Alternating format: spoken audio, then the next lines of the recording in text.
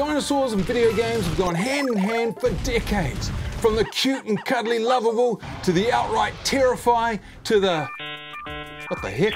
With a plethora of new titles coming out in the next year or so, I thought, hang on a minute, I haven't been keeping up with the play. I don't know what these games are about.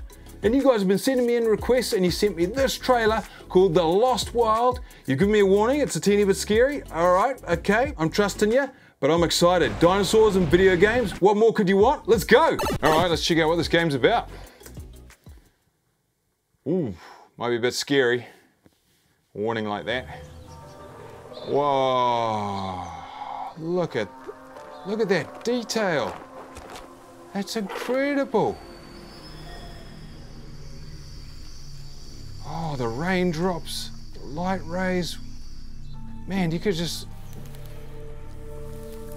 oh my God, look at that Stegosaurus. Whoa, beautiful. Oh, yep, survival. Ooh. I feel like you just get lost in this.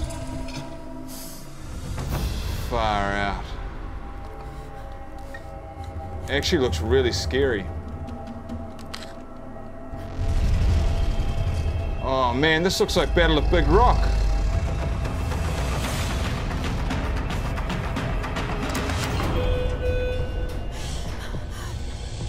Oh no. No, don't do it. Don't do it. We saw what happened to Ian Malcolm. Ah! Woo! What was that? That didn't feel like a game, that felt like a movie. Far out. Antosaurus fans, thank you so much for sending that clip through.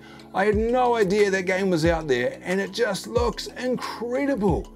The detail, the immersiveness, the gameplay, it looks like, it feels like you're trying to escape Isla Nublar in Jurassic Park. Thanks guys for sending that through. Can't wait to check out the next one. Boom!